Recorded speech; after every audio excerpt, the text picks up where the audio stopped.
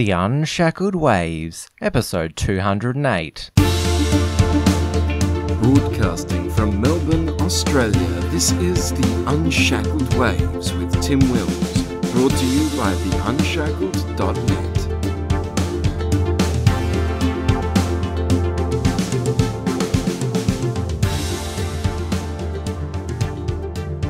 Hello everyone, great to have your company. It's less than 2 weeks until Christmas, but of course, Australian politics is the beast that never sleeps. The Morrison Government finally released the Ruddock review into religious freedom in Australia and announced the drafting of a new Religious Discrimination Act and a new Freedom of Religion Commissioner at the Australian Human Rights Commission. Labor has just held their national conference where onstage protests against offshore processing of asylum seekers and the Adani coal mine were not enough to have these policies included in Labor's national platform. Leader Bill Shorten also outlined several big government policy announcements during his speech. Also, the Greens Party meltdown continues, where it has gone nuclear in New South Wales, with environmental moderates in the party want the far-left communists and anarchists expelled. First, I will bring in political editor of The Unshackled, Michael Smythe, to review the political week, and then bring in new associate editor of The Unshackled, Lucas Rosas, to discuss the Greens as it's his area of expertise. Both guests will be audio only this week, but now let's bring in Michael. Michael, welcome back again. Thank you, Tim. Now, the Morrison Government finally released the Religious Freedom Review, chaired by former Attorney General in the Howard government, Philip Ruddock, along with 15,000 submissions. Now, this inquiry review was authorised in the wake of same-sex marriage becoming law in Australia. It had been presented to then Prime Minister Malcolm Turnbull in March, but had sat in a desk since then, but then was selectively leaked during the Wentworth by-election. That's when it came out that the recommendation that if religious schools are going to discriminate against gay students, it should be outlined in a official policy. Now that set off a political firestorm where the Morrison government pledged to pass legislation to protect gay students at religious schools. However, negotiations between the government and Labor broke down, and that was in the final week of Parliament, and then we had this announcement this week. Now, they've adopted 15 of the 20 recommendations in the review, and what Scott Morrison announced with Attorney General Christian Porter is that the government would enact a Religious Discrimination Act, describing it as the missing link in discrimination law. Laws protecting gay students and teachers at religious schools will now be going to an Australian Law Reform Commission consideration, and also they want a Freedom of Religion Commissioner in the Australian Human Rights Commission. There's going to be no blasphemy law or 18C for religion, but in my opinion, it's still a massive reversal in conservative attitude to discrimination law. I remember in 2013, the Institute of Public Affairs said that we should get rid of anti-discrimination law and the Human Rights Commission altogether, yet Senator James Paterson, who used to work at the IPA, he's been one of the strongest voices for this Religious Discrimination Act. Yeah, it's kind of concerning. Actually, it's all kind of concerning. I mean, notwithstanding the fact that you've got the leaks that are coming out rather conveniently during the Wentworth by-election. I won't say who is to blame for that, but those of you who know me well enough will know who I would be pointing the finger at were I asked. The problem is this. Of course, of course, your school shouldn't be discriminating against students based on their sexuality. Of course not. But if your parents have enrolled you, and I've said this in an earlier episode, I'm pretty sure, if your parents have enrolled you in a school that has an ethos which says such and such is wrong, and they are acting out such and such, then you know what? They're not part of the ethos. It's a private institution. This is the libertarian argument. It's a private institution, has the right to include or exclude whomever it pleases simply because it's not a state institution. Now, obviously, they receive Commonwealth money and from the federal government, these religious schools, and this was the argument put forward by Andrew Bolt, who was one of the Conservatives who came out strongly against religious schools having the power to expel gay students, saying, well, if they do that, they shouldn't accept one or be entitled to 1 cent of taxpayer money. Yes, but the thing with Bolt is that and this is interesting that Bolt mentions this, because the consensus in terms of Parliament authorising the government to give some money, not much, but some money to private schools, especially religious-owned or religious-run private schools, was actually Menzies, but it was actually under Menzies, but it was done as a way of healing the sectarian divide that existed between Protestants and Catholics in the first half of the 20th century. I mean, there was a lot of anti-Catholic bias in Australia at that time. I mean, it still exists today, but it's much more subtle than it was rather back then. Look, the argument back then was probably valid. I'd actually say, to be honest, I don't think private schools should be getting any funding from the government, simply because of the fact that, well, they are private institutions. They are getting their own. They're raising money themselves. They can raise money themselves. They shouldn't be receiving money from the government unless they absolutely need it. And the thing is, if they absolutely need that money, then they shouldn't be operating that institution, that school in the first place. As hardline and as libertarian of me as that sounds, it's just not feasible. I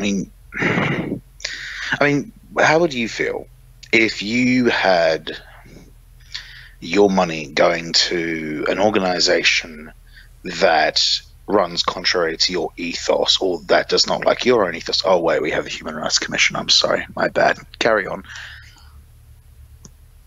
I was not saying that that's a valid enough argument. I was just saying that that is the argument put forward by people like Andrew Bolt. But I would prefer the government, federal government, not give any organisation money directly. As a libertarian, I favour a school voucher system where the federal government gives a set amount to each parent to choose to send their child to the school that they see fit for their child's education. So, yeah, we get into this back and forth about whose school is it, who's allowed to receive government money, but we're going back to this religious schools argument, which was only one aspect of this religious freedom review.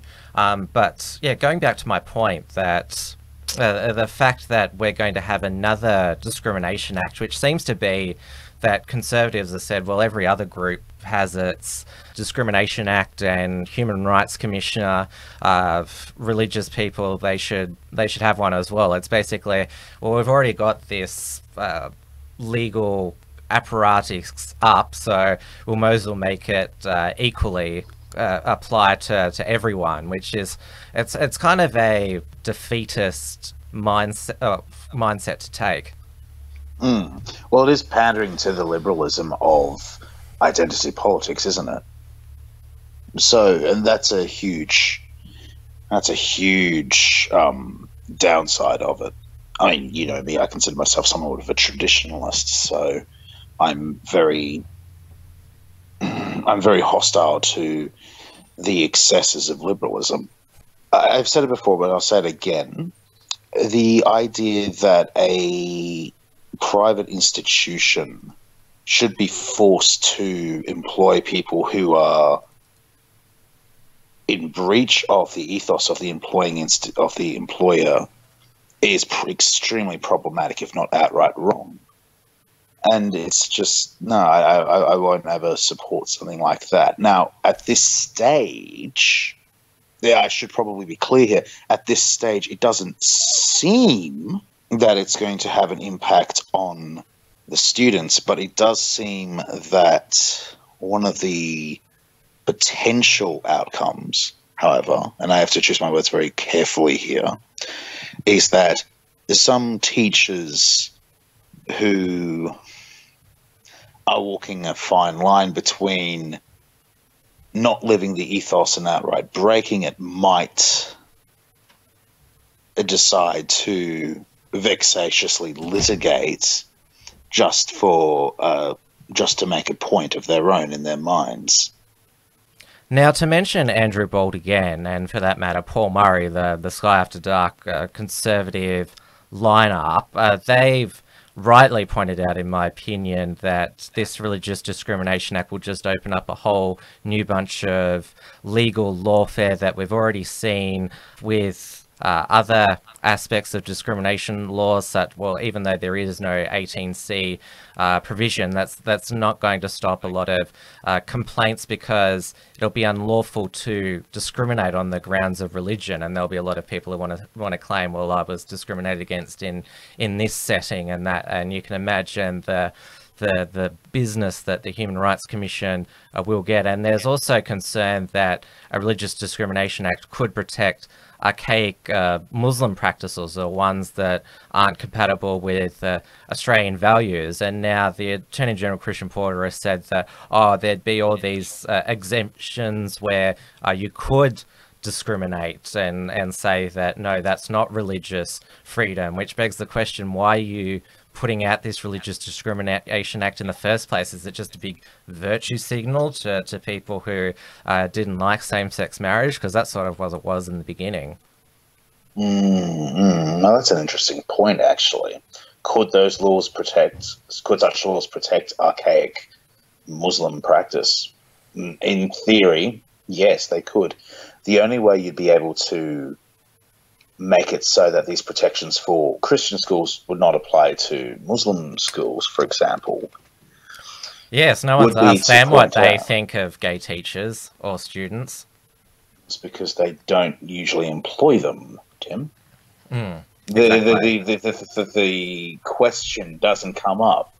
When they employ teachers, they don't ask, oh, by the way, are you gay? Because even if they were, they would say no, because they want the job. The other thing that could be used to, and you're right, Tim, it is virtue signaling. It's a lot of virtue signaling that this whole Religious Discrimination Act calls on. And, it's barely better than, the Victorian Religious Vilification Act. They tried Danny Nalia and Daniel Scott under. Yeah, and the Bendigo 3, Blair Cottrell, Neil Erickson, and Christopher Shortus. Yeah, the Racial and Religious Tolerance Act. Toleration Act. Yeah, so, that's right. Ugh. Wait, they actually tried to get the Bendigo 3 under that same act? Yeah, they were charged under that act. I wonder if they've actually charged anyone for slighting Hinduism or Buddhism or Catholicism or any other religion for that matter. Is it just me, or is it just Islam that anyone criticizing Islam gets dragged before that kangaroo court called VCAT? Yeah, I'm sure that there's some artist in the past 15 years since the act has been in place who's done a Piss Christ exhibition. Now, of course, free society should be able to do that, but it's interesting that that's never been taken. No one's ever complained and taken that to court, that's religious vilification. Exactly. There should be a statute of limitations, I suppose. But, that's just that Piss Christ thing is just absolutely offensive. And I think to myself, I feel like going St. Nicholas on that asshole. You know what I mean? It's just, you criticize aspects of the faith. You don't criticize the god or the deity of a religion. That's just... It's tenuous to do that. I mean, even if you are correct to do so, it's still tenuous to do that. The thing was, pastors Nallier and Scott, they weren't criticising Allah, they weren't mocking Allah, they were just pointing out all of the problems in the Quran in terms of culture, what it actually teaches, carte blanche to violence against non-Muslims, rather than the prescribed and very limited violence of the Old Testament. But that's an entirely different conversation for another time. I guess at the end of the day, what it comes down to in regards to this so-called Religious Discrimination Act, Tim, is that it can be used or misused and abused by whomever it wishes to do so. It's another law that's ripe for abuse, as far as I'm concerned. And, imagine what Labor's going to do, because even though this is proposed by a conservative government, I mean, Labor, I've seen a meme floating around today saying that the coalition passes the Religious Discrimination Act, and then in 2019, Prime Minister Bill Shorten appoints Yasmin Abdel-Magid as Religious Freedom Commissioner. So yeah, be careful what you wish for. And this is what libertarians always argue, that you might think that a big government proposal when you're in power is a really good idea, but you've always got to think, what will the other side do when they eventually get back in with it? Exactly. The pendulum always swings back and forth, Tim, and people have a tendency to forget this, both authoritarians and libertarians alike, mind you. These laws could have been changed in 2013 before Gillard got rolled by Rudd. Instead, she extended the exemptions and protections. And now the Labor Party is going to accuse the left, and the Labor Party are going to accuse ScoMo and the Liberal Party of being insensitive and heartless. Those are the words I'm looking for. They're going to accuse them of that. Hypocrisy. Their name is Labor. Yeah. It's appalling. You have to remember that when Gillard was Prime Minister, she tried to make up for her atheism by saying that, I'm really pro-religion and religious freedom. And she was going to address the Australian Christian Lobby conference, but then their then Managing Director, Jim Wallace, made some comments about being gay being as bad as smoking, and then she got spooked. Wow. I forgot about those comments. Yeah, he's our Jim, he's not very subtle, is he? I don't blame her for pulling out of that one bit. I would have too. I mean, don't get me wrong. I like to consider myself as somewhat devout in my Christianity, but even I would have pulled out after comments like that. Well, you're a devout smoker too. For now, but that's another discussion for another time. Now, Labor has said, of course, we support religious freedom, but we're waiting to see the legislation be drafted. And there's been this announcement, yet no legislation has been proposed, which is always typical with a lot of announceables. And let's remember that Parliament is only sitting 8 days before when we believe the next federal election will be. So whether it'll actually get time to be debated in Parliament, let alone past the Parliament, I mean, I doubt it. I don't believe it will be either. I mean, it usually takes 3 or 4 weeks to get a bill through, if you're lucky. Now, Labor had their national conference this weekend, and everyone was looking out for the far left of the Labor Party, who want the party to, in their words, be more compassionate to refugees. This means that removing the part in the ALP national platform which binds MPs on boat turnbacks, getting rid of that, and so therefore Bill Shorten as Prime Minister couldn't turn back the boats, and also to increase the refugee intake.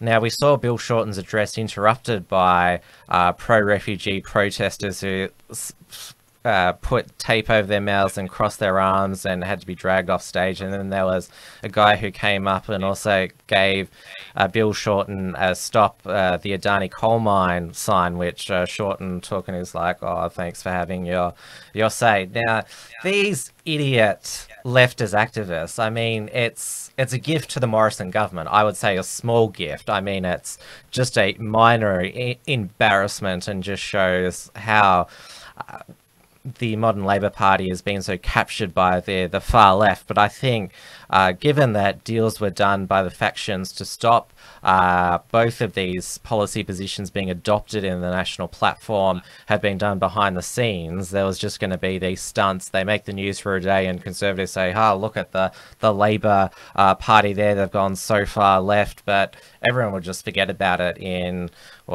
24 hours time. And Bill Shorten, there was an Ipsos poll just released that showed Labour's 54-46 ahead. It's still going to be Prime Minister Bill Shorten. I mean, he's basically Teflon Bill. There's nothing he can do really now to stuff this up. Yeah. The Turnbull, I'm going to call it Turnbull Light. Actually, that's probably a little bit unfair. I should probably start that over again. I've said it before and I'll say it again. Nobody can save the Liberal Party. No one. Not ScoMo, definitely not Turnbull, not Abbott. Even if John Howard and Peter Costello came back into the House of Representatives, they still could not save the Liberal Party. Only God can save the Liberal Party now. They've lost. They've just squandered too much of their political capital. Abbott squandered all the political capital and goodwill that he had in the first couple of years. Turnbull squandered all of his goodwill in 1 year. And then it was just a matter of get rid of him. How long, oh Lord, please get rid of him. And then, just to spite everyone, he decided to put in Scott Morrison, who, to be fair, isn't the worst Prime Minister we've had, but you know, he still can't win. He still can't save the Liberal Party from being pretty much smacked down like the hand of God, smacked down by the hand of God, so to speak. Although, in fairness, if they do keep this up, if the Labour Party does keep up with this, you know, lefty infighting, it'll be a lot closer than a 2007-esque victory, put it that way. Now, Bill Shorten also used the opportunity to unveil some new policies, and they were pretty big government ones. If we were just discussing in the previous segment that the coalition seems to have embraced some big government and what you would say over anti-freedom laws, but yeah, get set for what Labor's got coming. They want to build 250,000 new affordable homes for low-income working families. They also want, now, even though they've got rid of negative gearing, they want to give investors building new properties a subsidy of $8,500 a year, but on the condition they keep rent at 20% low the market rate. Oh, the libertarian in me just wants to rage against rent control. It's just, I can't believe that this basic economic law is about to be basically the Labor government, incoming Labor government, is going to try and bend it. It's just astonishing. Now, they want to make also superannuation part of the national employment standards because they believe that employers are hoarding super payments that are entitled to workers. And they want a new environmental protection agency in case we haven't got enough environmental protection agencies and laws. And of course, reaffirmed their commitment to deliver 50% more renewable energy supply by 2030.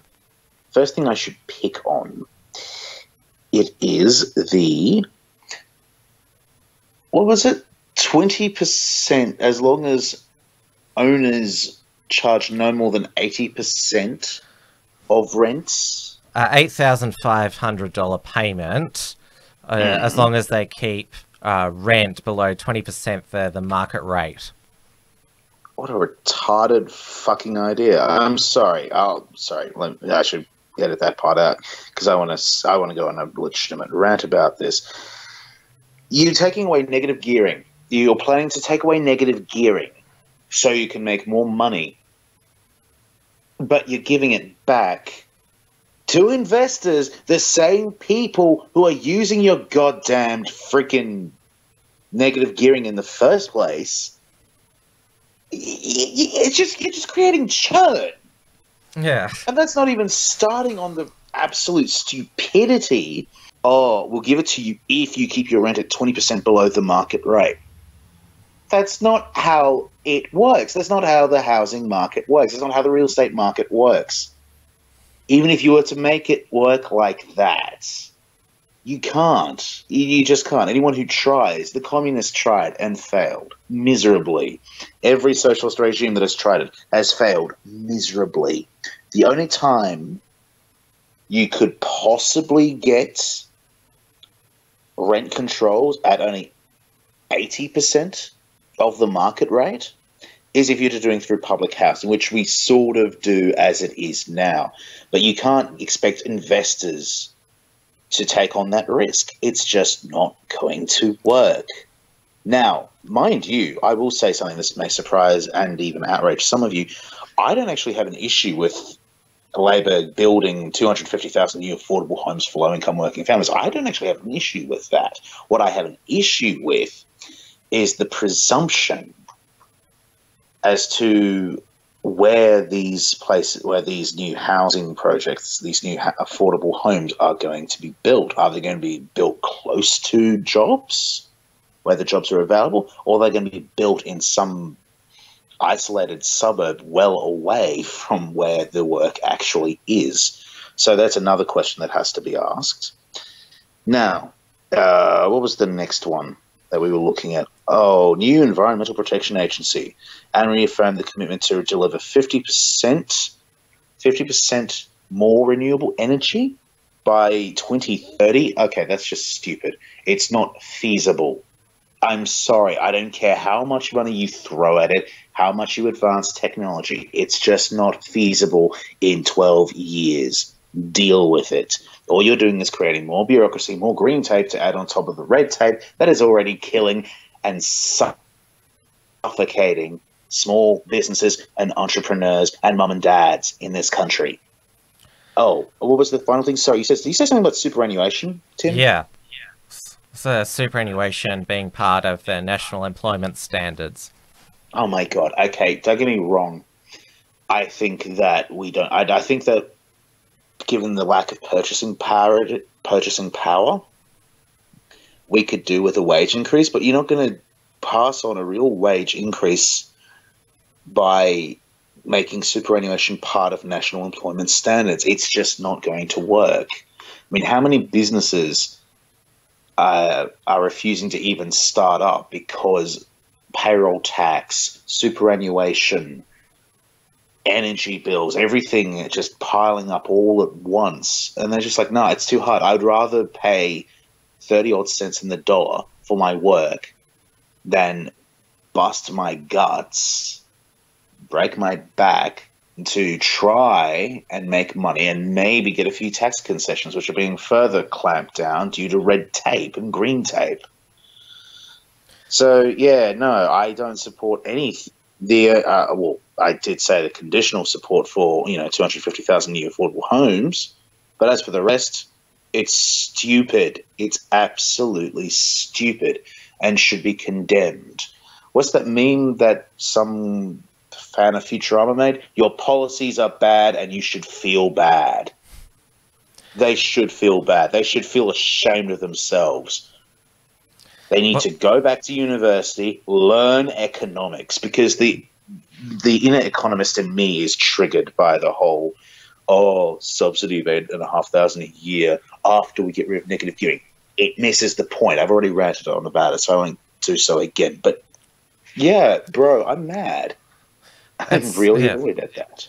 It's just I mean, we've already said that Labor's going to win, no matter what, but the fact that they can espouse these policies and the public are like, yeah, that's, you know, really good. It's just a sign that socialism is, and big government is back in fashion, especially amongst the young. I mean, the horrors of communism that we've know about and have learnt about and heard experiences about are long forgotten, and there's this belief now that the reason why society doesn't progress is because those evil rich people are hoarding it, and Bill Shorten's coming in as a modern day Robin Hood saying, I'm going to spread the wealth.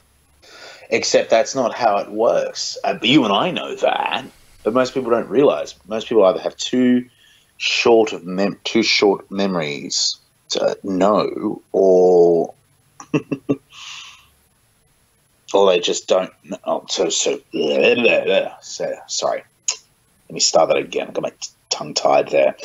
People either have their memories being too short, or they never knew, so they think that this is all there is. They don't have scope of understanding. They don't have critical analysis abilities. They just look at this and say, oh, grass is greener on the other side. Let's go to the grass being where the grass is greener. So they vote for those idiot socialists in the Labor Party. Well, if you can call them socialists, more like big government authoritarians who just love to spend your money and give it to other people. But you don't get any benefits, only, minority groups who get it. Certain groups of people, you're trying to reverse the positions of the haves and the have-nots. That's what you're trying to do. All you're going to do is continue exacerbating class envy.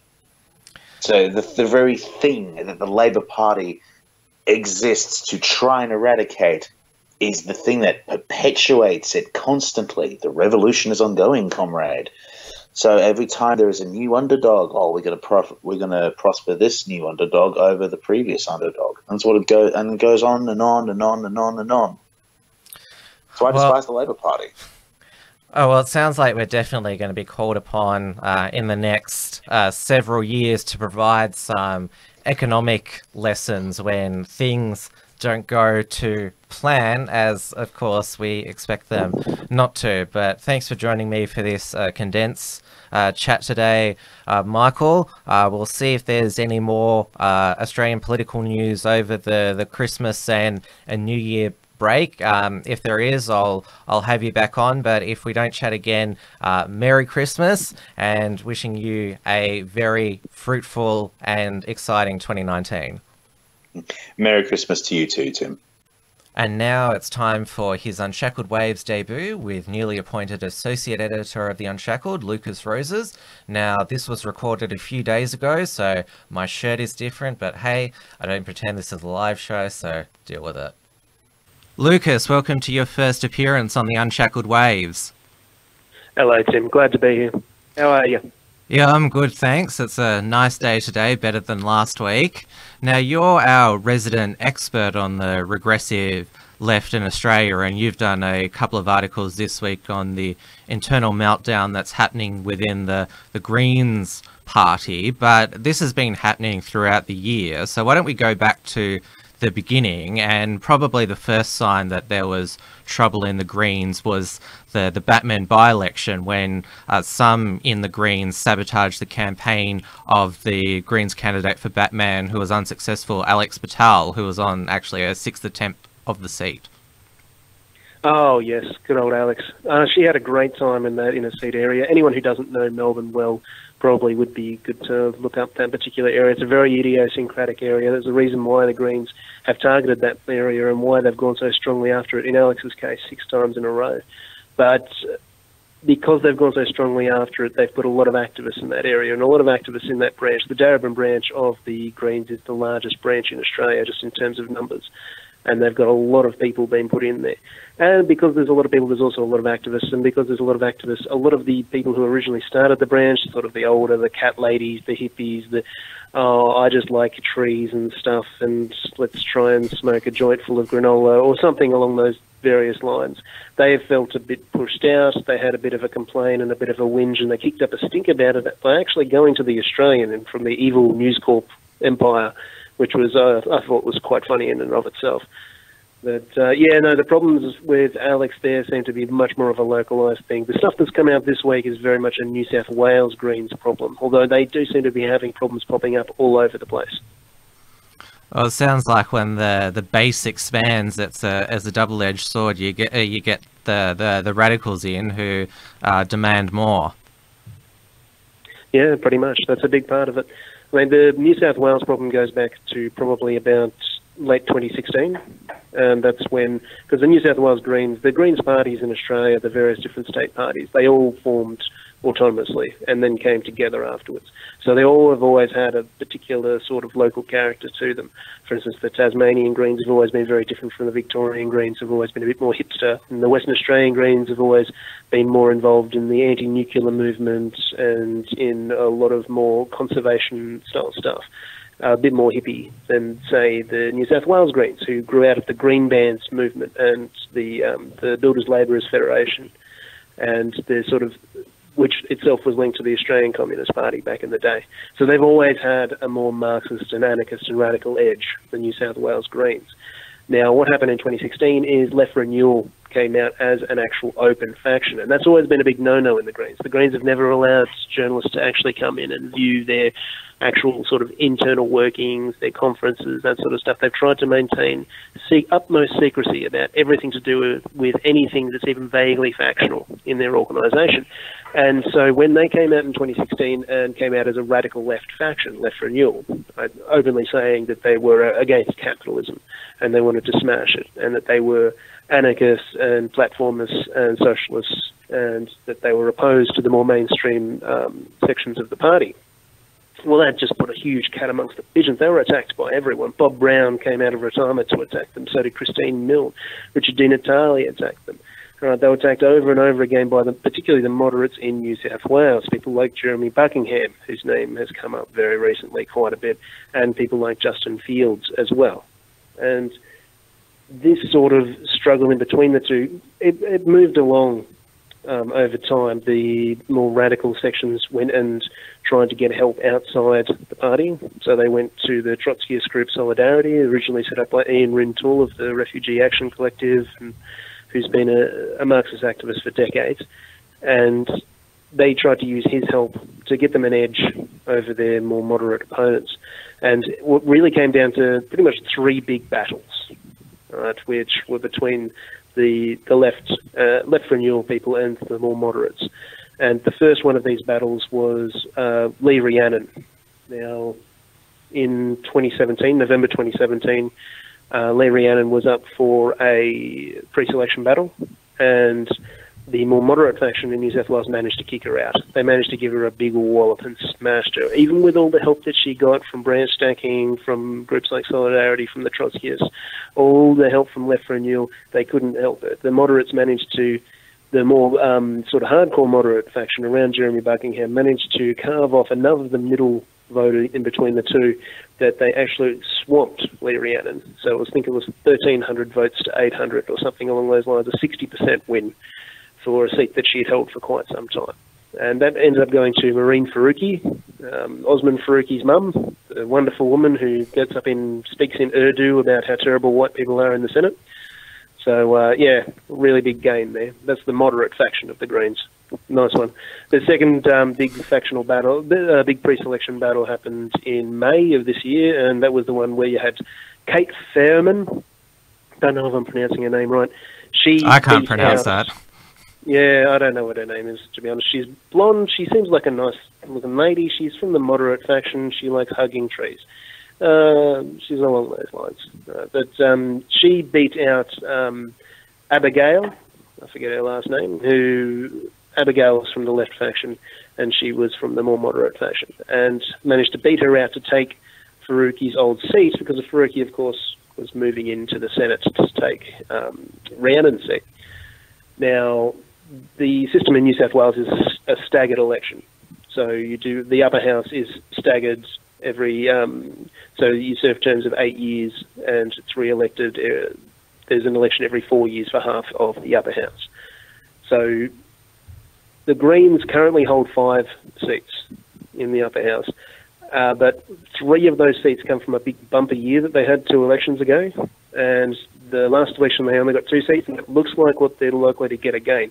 So the competition for those pre-selection spots, because the election will be held March next year, in 2019, is humongous. It's gigantic. It is a huge, bloody, like knives at the back, gigantic fight. And everything has to be seen in the context of that, because when the pre-selections came up this year, it was in May, roughly around that time as well, the left-wingers managed to actually pull off a coup.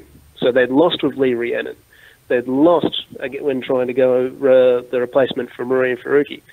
But when it came to the broader pre-selection for the 2019 elections, they won. And this is where a lot of this sort of stuff started to explode. Because David Shoebridge, who, like Lee Rhiannon, has also spoken at Solidarity conferences, so at Marxist conferences, he's spoken at a couple of them actually. He spoke both in 2017 and in 2018. So he has a long association with extremists. He also has been known to be associated, and was published in the Australian newspaper, known to be associated with the Socialist Alliance as well. He liked to joke about it, yeah, all my friends are communists. And he came up number 1 on the ticket. So he is number 1 on the ticket. He will be elected on the current Greens vote, on the current polling. And because the Greens policy is always to have at least one woman in the top 2, that meant that the woman who scored highest was this Abigail. I wish I would remember her last name. She's not really much of an important figure. Merely the fact that she's from the left faction is the important part. So the left managed to clear out the top 2 spots in an election coming up where they're only likely to get 2 people, which meant that they completely blocked out the moderate faction, including Jeremy Buckingham, who, even though he got the second highest amount of votes, was blocked out thanks to affirmative action, something which, of course, he would have supported if anyone had asked him, which is quite ironic and nice and interesting. And that also pushed Dawn Walker, who's another moderate faction MP, down to 4th position. So that's the background for all of these sexual assault sort of being allegations against Jeremy Buckingham being pushed out into the light. And then, of course, this week, Kate Fairman, whatever her name is, and Justin Fields, who is a protege of Jeremy Buckingham, came out and declared with a lot of signatures on a petition that they've been circulating, which includes 3 MPs, the Mayor of Byron Shire, and a whole bunch of councillors and ex-councillors and ex-members, a whole lot of people, particularly from the Greens parties in the hinterlands and the rural areas, in the more sort of hippie rural areas around Nimbin and around Byron Bay, that they will leave the party, or at least that's the threat, if the radicals, the people from Solidarity, the people from Left Renewal, are not expelled. They're not made into a prescribed organisations. If the Marxists and the anarchists aren't thrown out, their factional enemies aren't thrown out, then they will leave or split the party or do something along those lines, which is, it feels like a last throw of the dice. It feels like the left has actually managed, after many, because in the middle of 2017, after Lee Rhiannon had was desperately looking around, and towards the end of 2017, after Lee Rhiannon had lost her pre-selection, it looks like this whole left renewal thing was a joke. It looks like there were a lot of young anarchists in particular who were leaving, and socialists and Marxists as well. I think Greens ended up, the young Greens in particular, but the Greens New South Wales ended up losing 200 members just in and around Sydney, just during this period of time. It was really looks like that the moderate faction under Buckingham had completely won. And then all these sexual assault allegations came out, and people like Faruqi, people like Jenny Leong, who made that speech under parliamentary privilege, pretty much openly calling Jeremy Buckingham a rapist. They were more swayed over to the left side of the cause, and it's really just sort of been a huge turnaround. The New South Wales Greens might be about to flip to be far more extreme than they ever have been, if they don't respond to this petition that is the due date for it is Monday. Yeah, for a party that is based on, as you said, so much secrecy for so many years, for Kate Farnham, she posted that on Facebook, which is a pretty public forum, and airing out the party's dirty laundry for everyone to see, and all the party's enemies. And yes, these sexual assault allegations, not just against Buckingham, but there's also been several in New South Wales. Jenny Leong, was she motivated more by factionalism or because she genuinely felt that Jeremy Buckingham could not stay? Well, she's traditionally been associated with the left, but she hasn't been like a full-on 100% showing up to Marxist meetings member of the left. So she's the sort of one, like Left Renewal as a faction always said that they wouldn't have any members who were MPs or representatives or anything like that. So they couldn't, it was always the get out of jail free card for people like Lee Rhiannon. They could always say, oh, I'm not a member of the Left Renewal. Of course not. I'm not allowed to be. I'm a senator. She's not a senator anymore, so one wonders. But yeah, Jenny Leong and her actions, I think, are a bit of column A and a bit of column B. I think that there's really sort of a mixture there about what's been going on behind the scenes with her. Faruqi is a more interesting one because she only managed to get her Senate seat based off the moderate faction led by Buckingham's votes. And now she's turning around publicly calling for him to be thrown out. This is a bucket of crabs level of stuff here. And like you were saying, these people have been so secret since the 80s. These people have been so secret for so long. They have easily been the most secretive political party, minor or major, in all of Australia for over 25, perhaps even 30 years. And now this is all coming out. It's absolutely incredible. And it's really, really entertaining. And these sexual assault allegations, they've formed part of the factional warfare, but they're actually quite serious. There was an ABC 7:30 segment back in August speaking to many women who felt that the New South Wales party didn't take their allegations seriously. And then in the Victorian state election, there was one candidate who was stood down because of a rape allegation. There was another candidate who used to rap about date rape.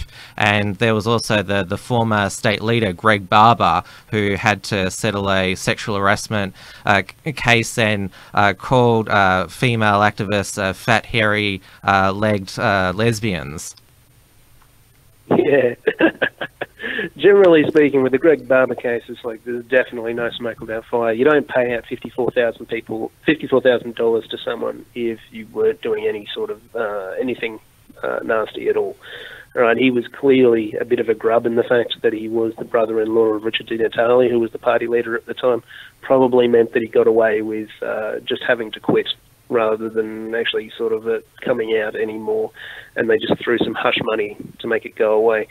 Like you're right about some of these allegations are absolutely horrific. I mean, this is the sort of stuff that, yeah, as I said in my article on it, any other party had done anything like this, like definitely any party on the right, but even in the Labor Party, there's no way that they'd be getting away with this to the level, it would be flying under the radar to the level that it has been.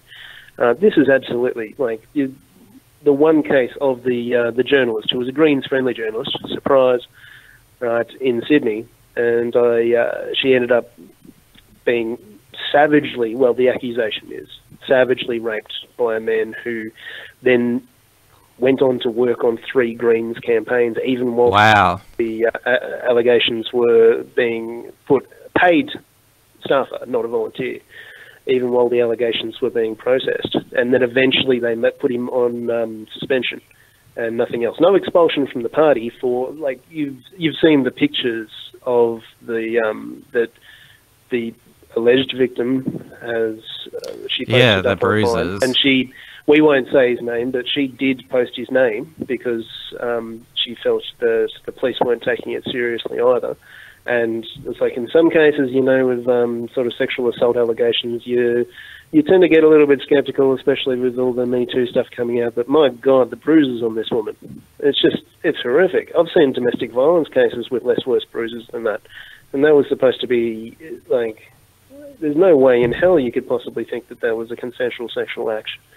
It's absolutely horrific. And of course, unless you go digging around, to their credit, the ABC did cover it, right? But unless you go digging around on the ABC site, you don't even see those pictures. You don't see anything along these lines. It's like how it came out with the things in the recent Victorian state election, all against the Greens. Right? It wasn't because of any sort of need to express the truth or to bring anything out like that. It's because the Greens were threatening 3 inner-city Labor Party seats. And the Labor Party was feeding the journalists as many stories as they could possibly get their hands on. And you had Labor Party staffers doing all the background research for all these sorts of things. It's like... the Greens get away with murder, really. If you want to commit crimes in Australia, I suggest you join the Australian Greens. Well, thankfully, at the Victorian state election, they were held accountable for that. Labor ran very hard against them, saying this is the party that claims to care about women. Look how they behaved. They lost 4 upper house seats. They won 1 lower house seat, but lost 1. And there was a proper level of scrutiny this time. Yeah, it's interesting that you mentioned the Bethel thing with the I believe it's not in North, the Batman, now known as Cooper, because we can't have anything named after a white man anymore. The Batman election that just came up before, I think that may have been the Greens peaking in Victoria. I really wouldn't think so. All the demographic changes, in particular, the sort of centralisation and of sort of hipster lifestyle in and around those inner northern suburbs would suggest that they're very likely to be strong in those areas for the foreseeable future, and that they might tip things a few more percentage points their way. But yeah, just considering the election, there was a massive slide to the Labor Party, but the Greens didn't benefit at all from any movement to the left. And as much as they're now gloating about it, the Victorian Socialists didn't either. It was a Labor Party day. It really was. Electorates were turned red.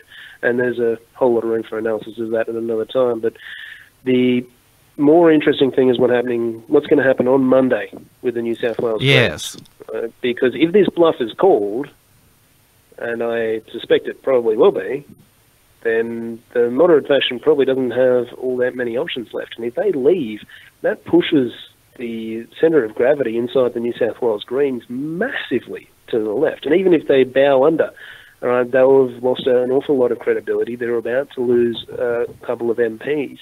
They will end up and the party will probably then go after, as you do when your opponent suddenly gets weaker, will go after Jeremy Buckingham, who's been like the linchpin for them for so long. You are probably going to see a massive shift to the left in the New South Wales Greens party. And that is something that the left renewal people, when they came out in 2016, and the solidarity people from the Trotskyist groups that supported them the entire time through this, that was exactly what they planned. That is exactly what they wanted. That's what they hoped to achieve by coming out as an open faction.